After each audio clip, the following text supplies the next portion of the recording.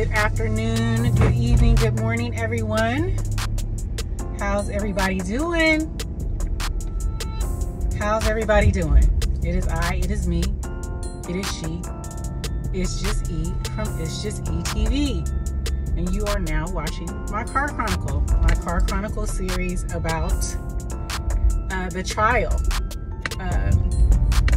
It's a criminal trial that I'm going through. This is my series. You guys, again, won't be seeing it until after we deliberate, after we give the verdict.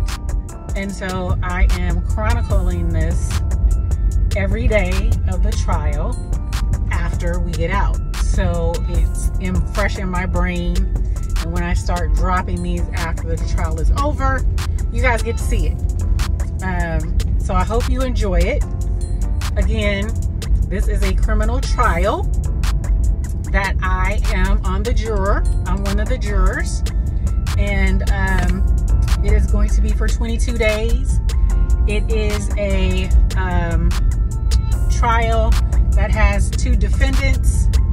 And it is a criminal case. The criminal case is essentially conspiracy to commit murder.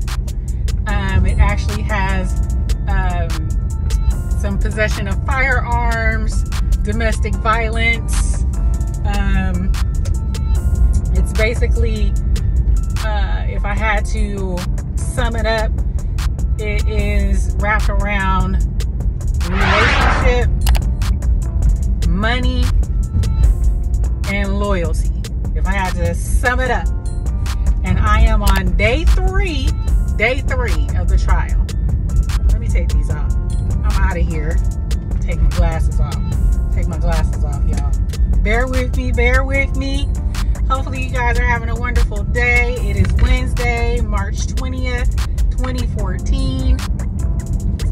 Again, chronologing this. Let me see. I'm trying to put on my glasses and drive at the same time. Bear with me here.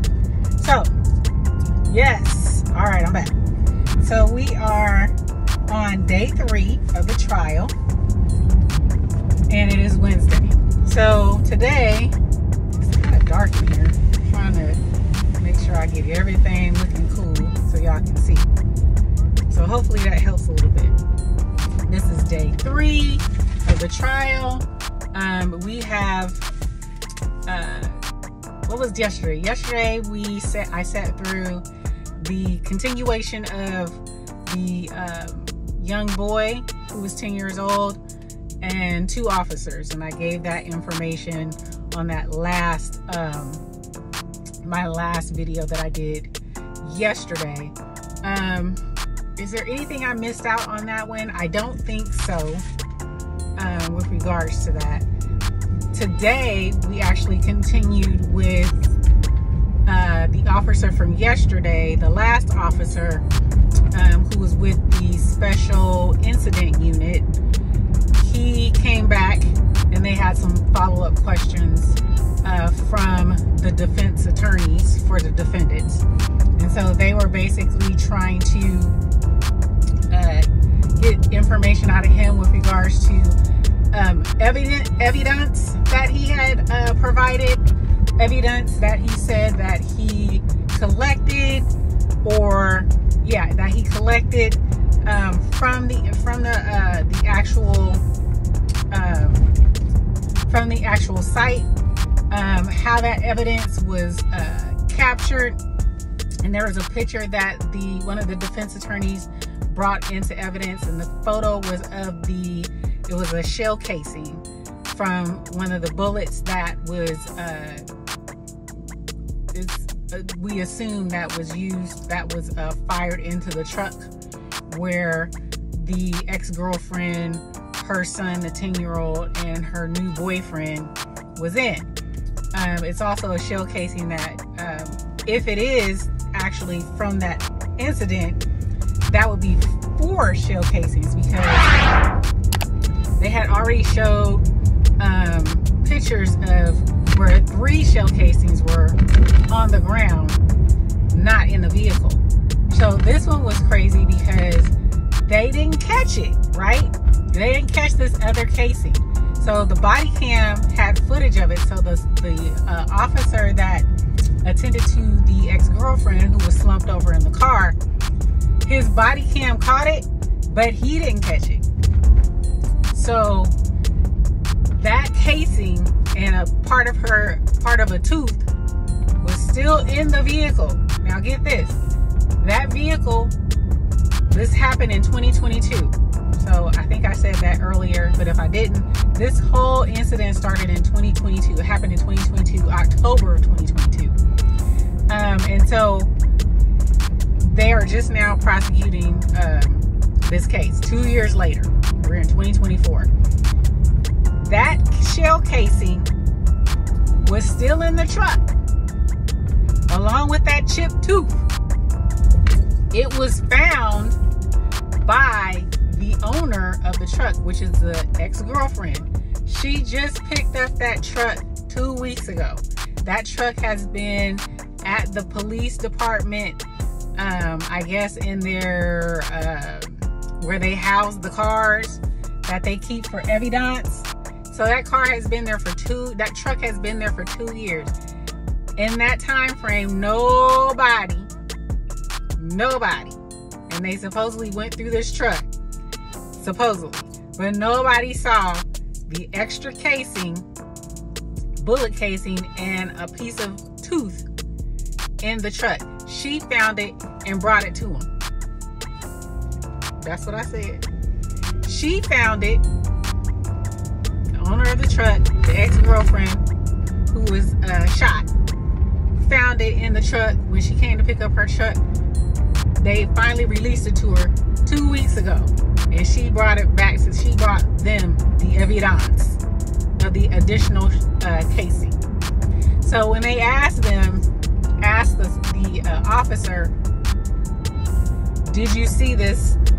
Did you happen to see this in said vehicle, in the truck? He did not. He said because his primary focus, he gave what they primarily focus on in situations like this. Normally, when they come on the scene of something like this, their first thing is to make sure that is the suspect still around? Or, could they potentially still be around? Could they potentially be in danger? Because, the suspect may be still there, and if they're armed, they could, take shots at the officer. So their first order of business is to make sure that they're safe, and then see if the suspect is anywhere in the vicinity of the, where the incident took place. Second is then to assess the situation and any victims, and tend to them. And then third is to start, collecting evidence, the evidence, as I like to call it. So he said he did not remember seeing it, but probably because he was at the time trying to pull the ex-girlfriend who was shot, and she was shot twice, once through her jaw, her face, and then also in her back area. So she was slumped over, so he was trying to ascertain, could he get her out of the truck in order to get, to help her. But at the time, the way it was, they thought it was best that she stay in the truck. So he did not see it at the time. So that was his first time seeing it. When she identified it and brought it to him, and then they looked at body cam footage, the officer's body cam footage, and spotted it on his body cam footage, but he didn't see it. His body cam caught it from his chest. So that was strange. Then did they cross-examine? And that was the cross-examination from one of the defendants' attorney, because there's two defendants on trial. Some of the information we have to assess with them together, and then some is only, for one or the other. So that was that information. Second officer was a sergeant. He had been with the, who was he with? He had been with the force, the department for, he said 14 years. He had been with the force 14 years. He's only been with this, our county, with this department. So he didn't come from anywhere else. He has been a sergeant for the last 2 years. So when this incident occurred, he was actually a sergeant at the time. He came on the scene. He wasn't there the day of the incident. He came into the situation a few days after, where they had obtained warrants for the suspects, the defendants. And so his job was to survey the suspects and arrest them, essentially arrest them, give them the search warrants. So he was going to, he surveyed them. So he surveyed first defendant at his home, saw him get picked up by someone else, not in the same vehicle, not in the burgundy Impala, but his friend picked him up in a white truck. They then went to another friend's house, which I thought was interesting because the other friend happened to be, and I caught what the defense attorney was doing. The other friend that he went to go see, his friend that picked him up was Hispanic. The other friend that he went to go see was black. And he showed that, and I thought that was, you know, I get what he's doing, because the other suspect, or the other defendant, is black. So this is a black and brown defendants. So the ex-boyfriend is Hispanic. The friend of the Hispanic boyfriend is black. But they were showing that he has another black friend. You know what I'm saying? So it's not, he doesn't just have one black friend. The friend that they actually went to his house, where they actually surveyed him, they did surveillance on him before they picked him up, was at the other black friend's house. So they showed his picture, and they showed his picture right over the defendant. The black defendant happens to be right sitting right under the projector, so you can see him and the other guy. The only thing that was similar is that they probably the same color of skin, but they don't look alike. But still same color of skin. But I understand me, I look at facial features and facial structures. Some people don't. Some people would just say, oh, it's two black men. You know, they the same color. You know, both have short hair. They don't have difference of hair color or anything like that. But they do look, to me, distinctively different. But some people don't look at people like that. They just see black men, short hair, same color, same person, right? So I'm just putting that out there. But saw that. So then when they picked him up, they also asked the defense attorney asked, at that point when they picked up the suspect, one of the defendants, the ex-boyfriend, who they're saying shot the ex-girlfriend, shot the girl. When they picked him up, did they search the friend who brought him there in the white truck? Did they search his truck? They said yes. They did look through his truck. They didn't find anything.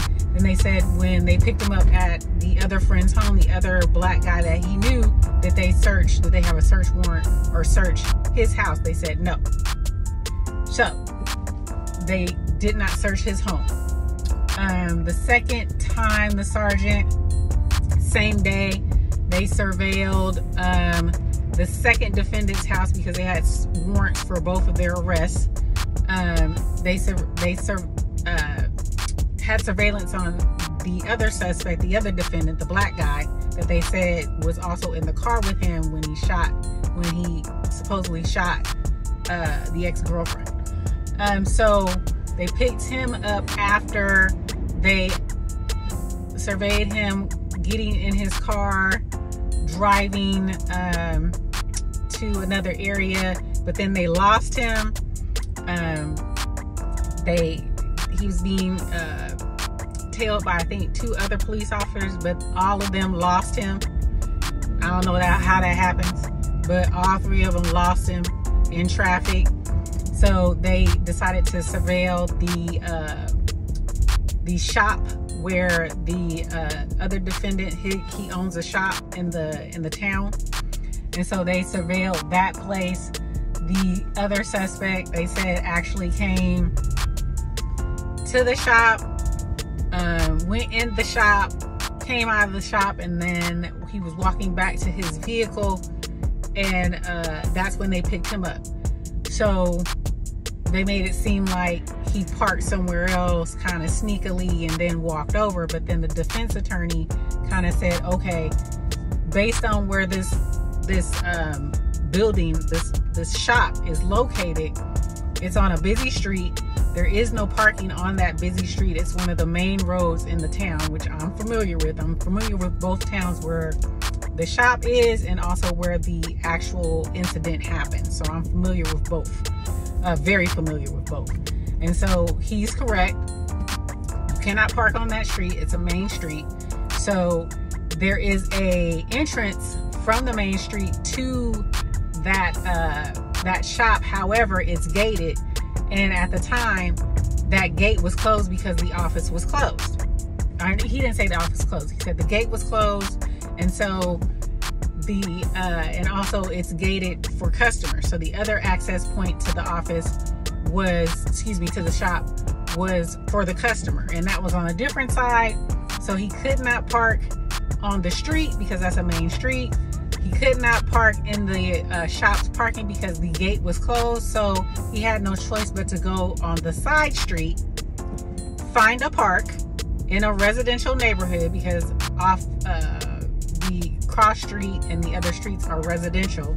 So he had to find a park on the side street and walk over. But the way the prosecutor made it seem is like, oh, they found his car after they arrested him.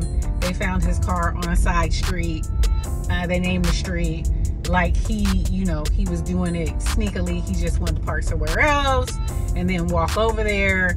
But it wasn't that. It was that the parking lot was closed and it's gated to his shop, and also that the entrance to the shop was on the opposite side. So he had to end up parking in a residential area, finding a park where other residents' houses were. He had to find somewhere to park and then walk over to the place.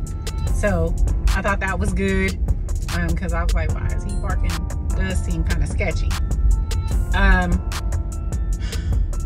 the officer corroborated that. They showed evidence for that. They showed the street view, where he was parked, how the building, what the building looks like, how it's positioned on the street, the side street, the cross street, and where the defendant was parked. So all made sense. Then the last person that they brought up, did the defendant, because I have to remember all this. I hate the fact that I can't take my notes, so I'm getting in here trying to get it raw. I think that was it with them. Then they let him, the prosecution and both defendants cross-examined him. They let him down, but they let him know that he may be called back for further questioning, but they let him go for today. The third and final person that came up today was the actual ex-girlfriend. She came up. She was the last witness today. She came up, and we pretty much only got to hear her speak to the prosecutor. This one, you guys, was a little bit, how can I say this? I can tell she was nervous, because she was shaking her leg a lot when she was talking, twiddling with her hand. There's a couple of times she teared up. So I understand trying to relive this, this situation again. She was shot in the jaw, shot in the, the bullet went out her mouth. So it went like this, in like this, out her mouth, and then also in her back. The other bullet went through her back. So I can definitely understand, having to relive something that happened 2 years ago, also having to remember something that happened 2 years ago, can be trying, can be very difficult. And also, what else did I glean from her? But she couldn't really, she was talking very low, very light. A lot of times, like her son, but her son would say, I don't understand, right? He would say, I don't understand. She would just, like, when the prosecution was asking her a simple question like, how did you guys meet? Or, asking her to kind of like give the first instance when, their relationship got violent. The first time he, touched her in a violent way. She would just, like, it wasn't like shut down. It was just like, she would just like, look. And it would be these awkward, long pauses. And then the prosecutor would be like, do you understand the question? And she would be like, no. And I'm like, how do you not understand the question? And then she's like, okay. And then she would try to ask her in a different way. And she still would pause and just be staring at her. And the prosecutor said, if at any point, if you don't understand or you need me to ask in any way differently, she's like, I have no problem in doing so. And this is just how she was talking, very light, very soft, and just letting her know that, I'm here for you. If you need me to ask a different way, I have no problem doing that. Just let me know. And she would say, okay. But at every point, most of the time, she wasn't getting it, and she would just stare. And then if she did say something, she said yes, like very lightly, yes. And then, she wasn't talking into the mic, and I was like, I'm trying to hear her. And I'm, basically maybe about, I want to say 5 feet away from her, give or take. So I should be able to hear her, but it was very hard for me to hear because she's not speaking very loud, and she's not directly speaking in the mic. They had to definitely direct her to speak into the mic several times. She's very vague with her answers, and again, like I said, I think she was having problems remembering, but they also said something about her prior to this that she did have, and I'm trying not to, hold that against her, but I can see where it's coming into play, that she has some, prior drug use. So I didn't know if that could potentially be why she wasn't understanding when he was asking her questions. When the district attorney was asking her the probing questions, and she was basically, the district attorney was trying to basically establish a baseline of how they met, their relationship, how their relationship was, how did it come to be, how did you end up, with the other guy. She was basically trying to ask questions to establish that so we can understand, how they met, where they met, how long they were together. Some other questions I didn't like that she tried to imply. She was like, how old are you? How tall are you? Are you, do you have any children? And then she's like, how old is he? How tall is he? Trying to make it seem like, she's 5'2", he's 5'7". I think she said she's 29. They believe he's like 32, 33. So a little bit older than her, a little bit bigger than her. So, trying to establish that, she's a smaller girl, he's more dominant, prone to, and then they had like a toxic relationship. So prone to violence, things of that nature. So I get what she was trying to do. But I was trying to get, hear more. Again, today, she's going to come back. They didn't really get a chance to finish. Again, it took so long. Her testimony took like probably about the remaining 45 minutes to, and the prosecutor still wasn't finished asking the questions. But because she kept pausing and not answering or saying that she doesn't, she don't understand the question, it made it take a whole lot longer. And again, I'm taking into account she's nervous. I'm also taking into account this was very traumatic for her. Being shot,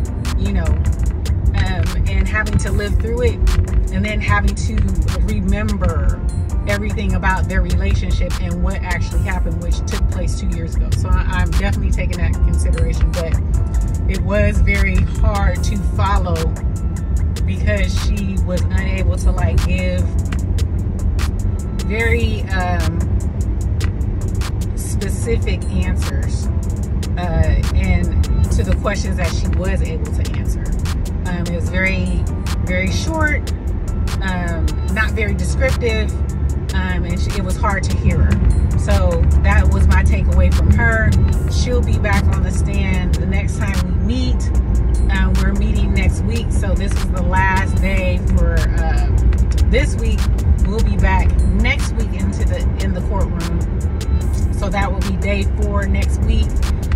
Again, right now, hearing evidence again from the prosecution. Remember, the onus is on the prosecution to prove within reasonable doubt that both defendants are guilty of said crimes, which is conspiracy to commit murder, willful, what's it called? Willful, premeditated, deliberate murder.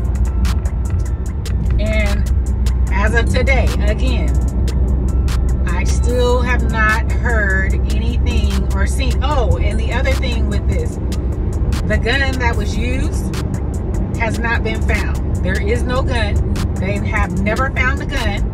So there is no gun they just have the shell casings, but no gun. So again, still haven't seen, oh, and they also, what did they say? There was another piece. There was a point where the defendant asked the first officer that came back about the defendant's car, which I told you was a burgundy Impala, right? So that burgundy Impala was also pulled over, I want to say a few days before the incident.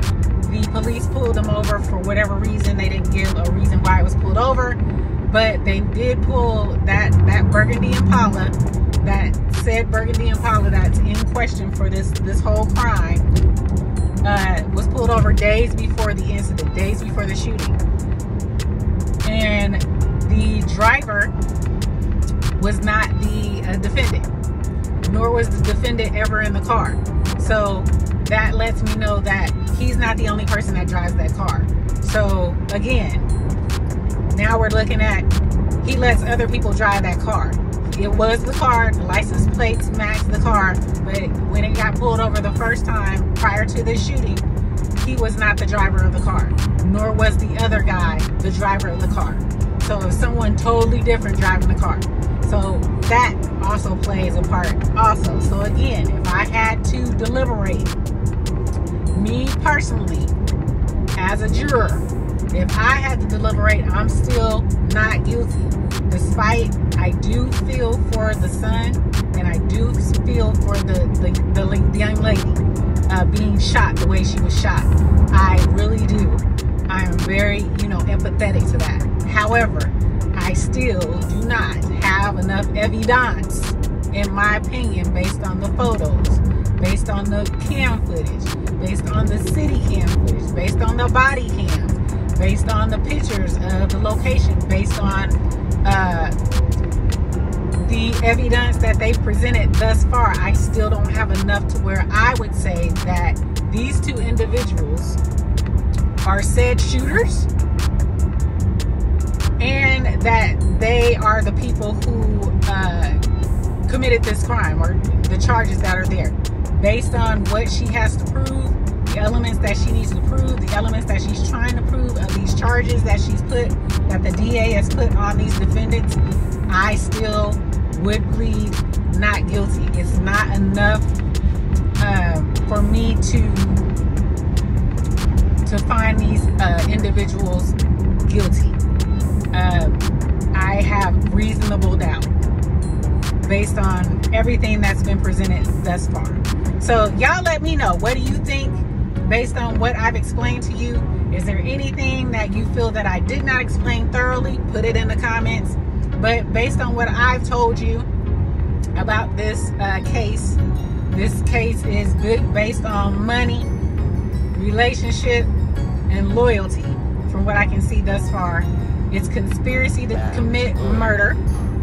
It has a shooting, 2 defendants, 2 incidents, 2 victims that were shot at or shot. There is firearms involved.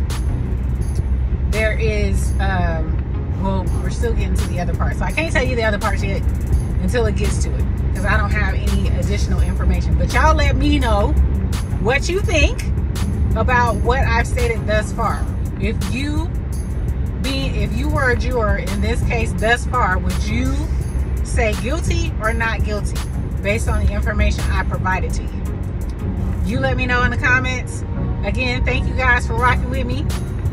This has been my car chronicle. This has been for my series for the trial, the criminal trial that I'm on as a juror.